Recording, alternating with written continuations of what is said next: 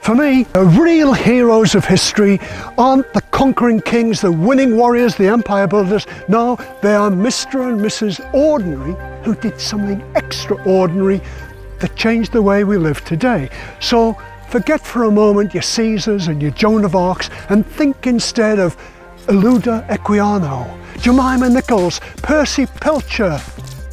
No, not Pilchard, Pilcher.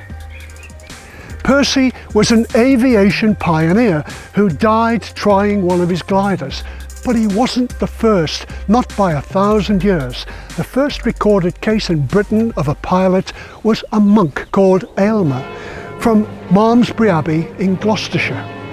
He built himself a pair of wings, climbed to the top of the Abbey Tower, and then it's fair to say things didn't go quite to plan.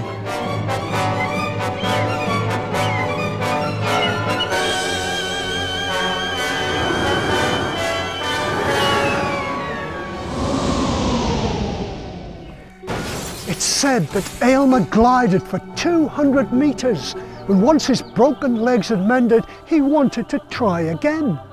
But the abbot forbade it. Courage takes more forms than physical courage. Hugo Echner was a German airship designer, and in 1936 he built an enormous airship that was 250 metres long. That's as long as this field. It was the pride of Nazi Germany, and he was being pressured to name it after their leader, Adolf Hitler.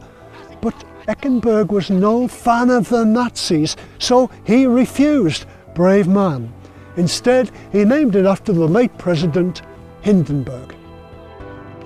Germany didn't produce safe, inert helium gas, so instead they filled it with a highly explosive hydrogen. It ferried hundreds of passengers across the Atlantic in great luxury. It even had a smoking room.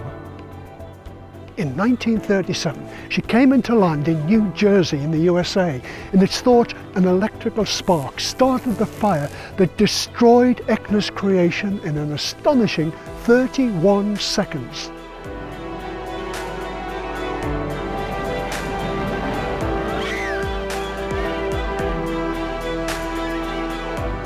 Well, after a spectacular disaster like that, people were convinced that airships were dangerous, and that's one of the reasons why we fly in aeroplanes today.